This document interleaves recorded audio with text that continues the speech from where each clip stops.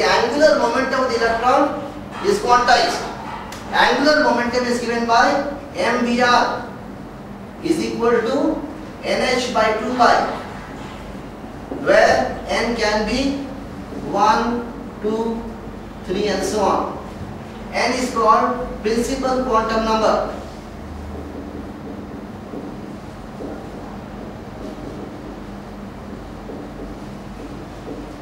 So first equation is mvr equal to nh by 2 pi.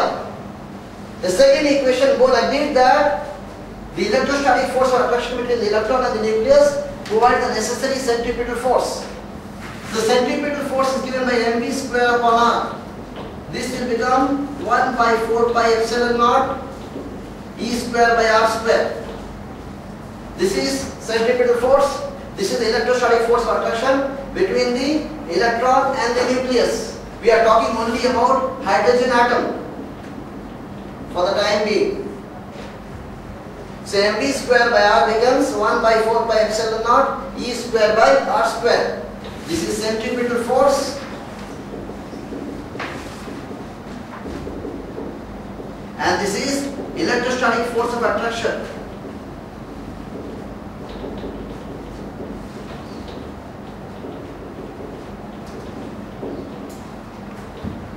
Now, using these two basic equations, we can derive a number of equations. So, we'll try to derive the equation for velocity and radius. So, the steps are same whether a problem is there or whether this derivation is involved. So, please try to understand the steps. First equation is mvr equal to nh by 2 pi. So from equation 1,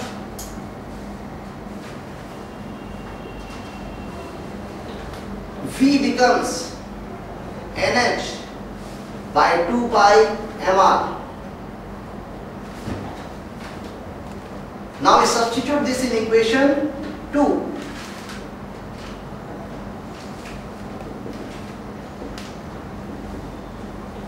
So we get m by r v square, square of this, m square h square by 4 pi square m square r square. So mv square by r is equal to 1 by 4 pi epsilon naught e square by r square. Now we cancel out r square. We can cancel out 4, 1 pi will go, 1 m will also go. So we get the equation for radius. You take the radius that side, you will get radius equal to epsilon naught n square h square by pi me square. This is the equation for radius. Radius becomes epsilon naught n square h square by pi me square.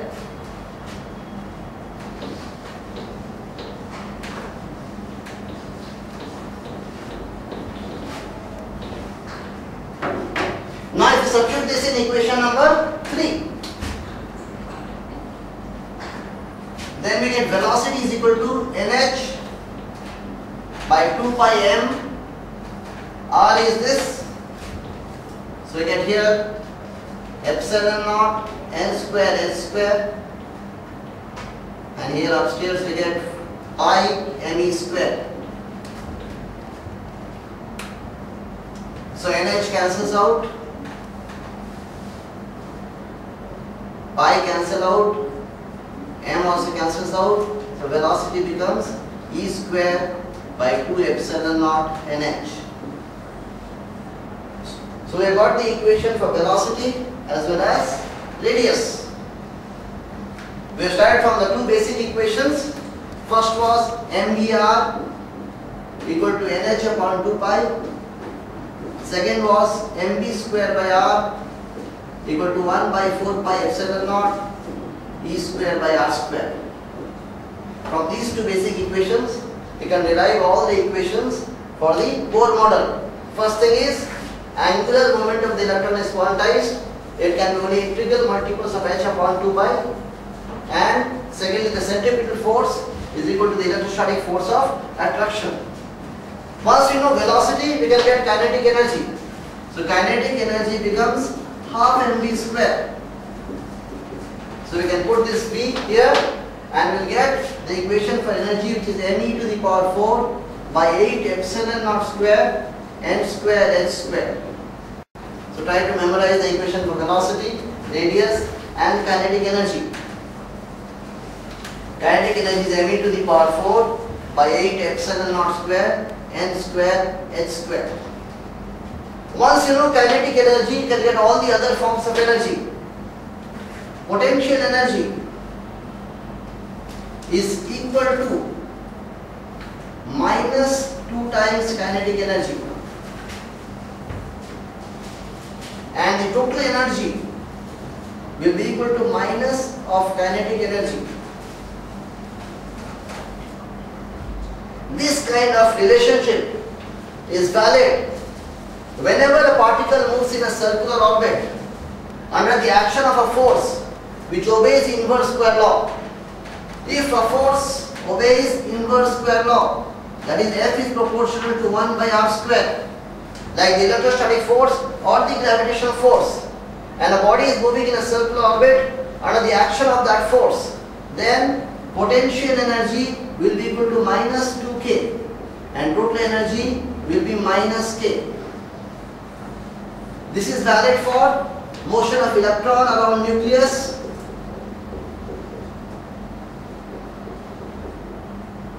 and satellites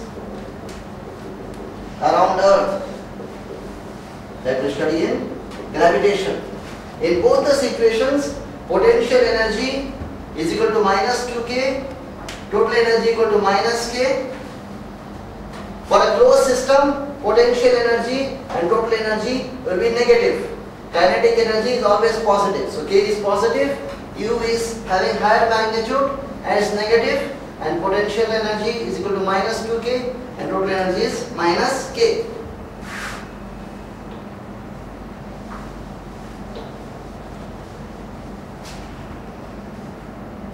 Now certain values also we should memorize. The radius of the first orbit of hydrogen is written as A0, that is 0.529 angstroms. So radius of the first orbit is 0.529 angstroms. The velocity of electron in the first orbit is 2.19 into 10 to the power 6 meter per second, and that turns out to be the speed of light by 137. So c by 137 is the velocity of electron in the first orbit. So both the things you remember. The energy of electron in the first orbit of hydrogen is minus 13.6 electron volt. The radius of the orbits Rn is proportional to n square. We are talking only about hydrogen for the time being. So Rn is proportional to n square. As n increases, obviously the radius will increase. So Rn is proportional to n square. As n increases, the velocity decreases.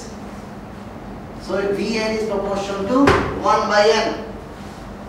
And the energy in the nth orbit is proportional to 1 by n square.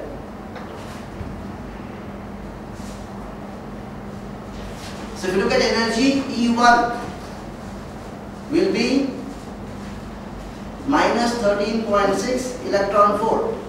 E2 will be minus 13.6 into 1 by 2 square eV. That comes out to be minus 3.4 electron volt. The energy in the third orbit is minus 13.6 into 1 by 3 square. That is minus 1.51 electron volt. If you look at the energy in the fourth orbit, minus 13.6 into 1 by 4 square. That is minus 0.85 electron volt. The energy in the infinity orbit will be equal to 0.